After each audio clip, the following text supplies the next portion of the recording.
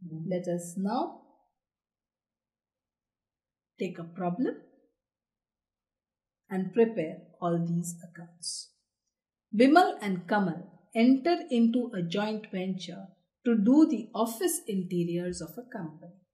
The company agrees to pay rupees 5 lakh. Bimal and Kamal contribute 50,000 and 75,000 respectively. And these are paid into a joint bank account. So the first entry would be the capital contribution by Bimal and Kamal, right, to the joint bank account. Payments made out of the joint bank are purchase of equipment, there is 55,000, wages are paid 2,25,000, materials are 50,000, office expenses are 50,000. Totally, the money spent seems to be 55,000 plus 2,25,000 plus 50,000 plus 50,000, giving us 3,80,000.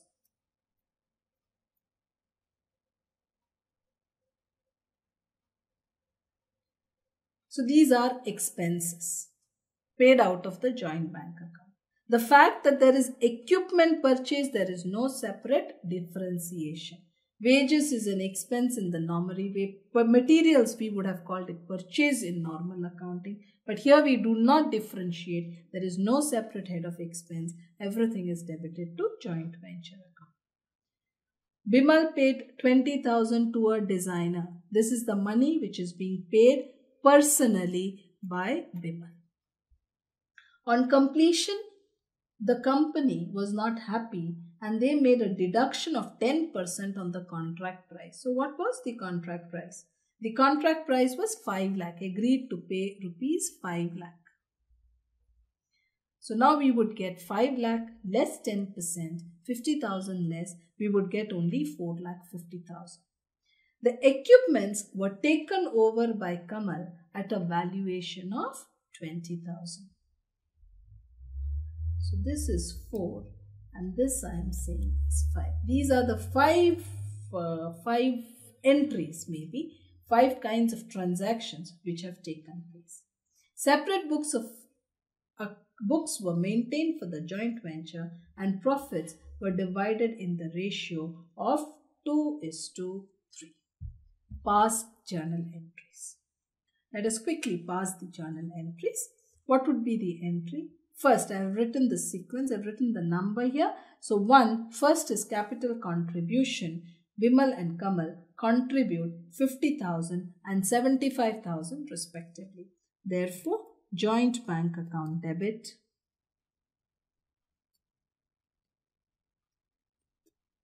to Bimal is 50,000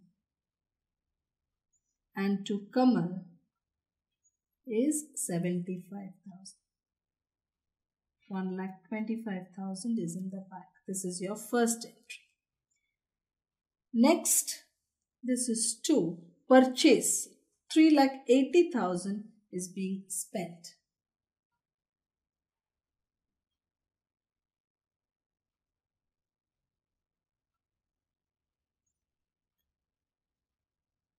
Joint venture account debit.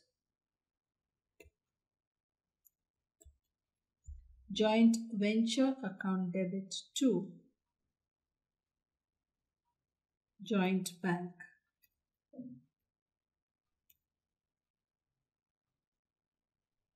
$3,80,000.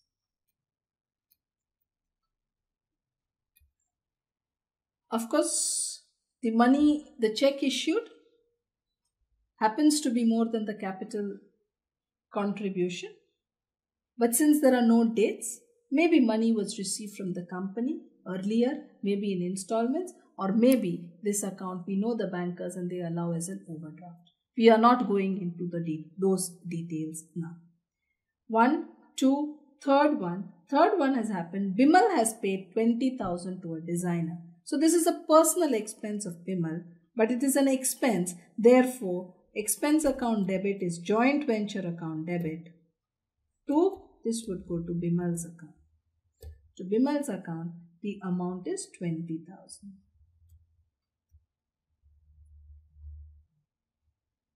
3 is over. Next 4, what we have marked here is that the equipments are taken over by Kamal at a valuation of 20,000. We did not perhaps discuss this entry before.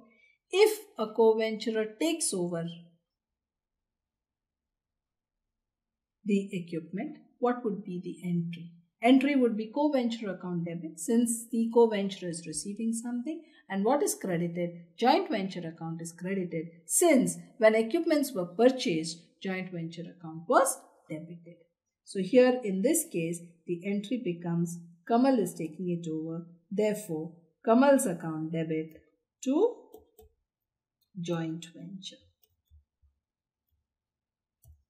And finally, the last entry, not the last entry, but last from the transaction, on receipt, on completion, the company was not happy, made a deduction of 10% and paid 5 lakh less 10%, 5 lakh less 50,000, 4 lakh 50,000.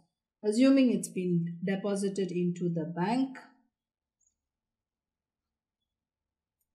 joint bank account debit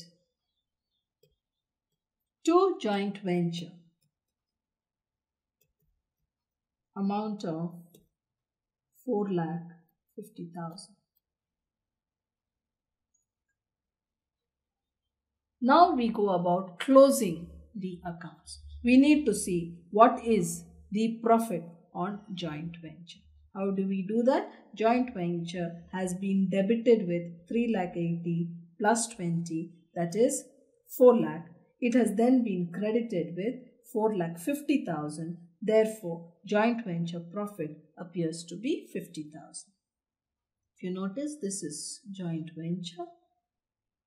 This is joint venture. No, there is one more account, the fourth account. Kamal's account to joint venture was taken over for 20,000. This was not complete, so joint venture has been credited with another 20,000. So if we take joint venture account has actually been debited with 4 lakh and it has been credited with 20,000 plus 4 lakh 50 or 4 lakh 70,000. Therefore, there is a profit of 70,000, assuming 70,000 is the profit which is shared among Bimal and Kamal in the ratio 2:3. So what is your entry?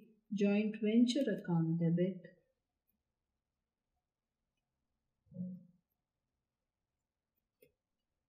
to Kamal to Bimal. Yeah. So joint venture 70,000, share of profit being 2/5 of 70,000 and 3/5 of 70,000. That would give us 28,000 and 42,000. And then finally, we would have to see the joint bank account, see the balance in the joint bank, see the balances in Bimal and Kamal's account, and transfer this balance funds to their account. Do one thing, I'll show you the accounts which have already been prepared, but I hope these accounting entries are totally clear. We quickly go through once more. Bimal and Kamal contribute 50,000 and 75,000 and deposit this money into the joint bank account. Therefore, joint bank account debit to Bimal, to Kamal, 50,000 and 75,000. Next, there are expenses incurred, equipment, wages, material, office expenses, totaled everything together, 3,80,000, joint venture account debit to joint bank, 3,80,000. Third, we had 20,000 being paid to a designer, but it was paid by Bimal personally. Therefore, again, it's an expense, therefore, joint venture account debit to Bimal's account, 20,000. Next, finally, the venture is over. They receive only 4,50,000 and Kamal takes over the equipments for 20,000. Kamal taking over the equipment for 20,000, Kamal's account debit to joint venture account, 20,000. Mind you, when the equipments were purchased, joint venture account was debited.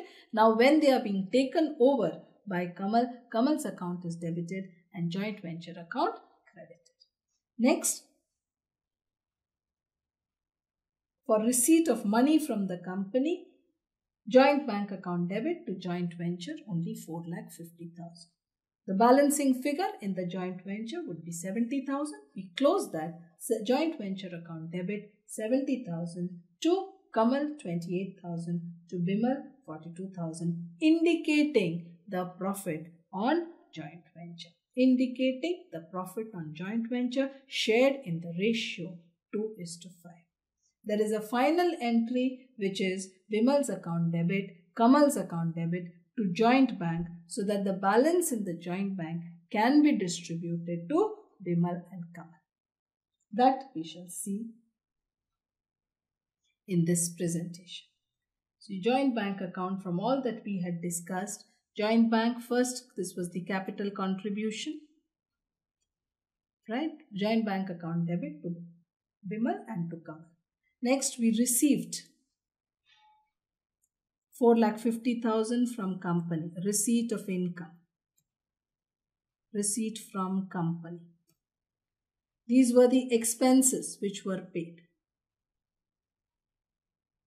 The balancing figure, this has been paid as 97,000 to Bimal and 98,000 to Kamal. How do we get this? This balance we ascertain from the co-venturers account, from Bimal's account and from Kamal's account. The joint venture account in the meantime, quickly, joint venture account 380,000 was spent as expenses. 20,000 was paid for the designer. 4,50,000 is for income. Kamal took over 20,000.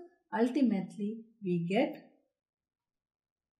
a profit of 70,000 profit, since income is more than the expense. This was split in the ratio 2/5 and 3/5.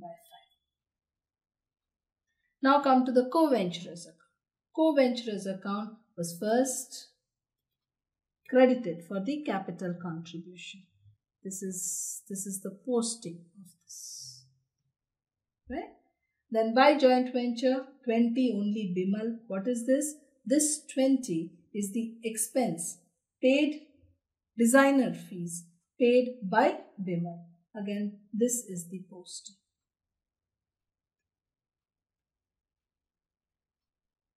Joint venture debit to Bimal's account. Share of profit is a share of profit for both, again coming from the joint venture account. Next, Kamal took over 20,000. This posting is here. This is the posting.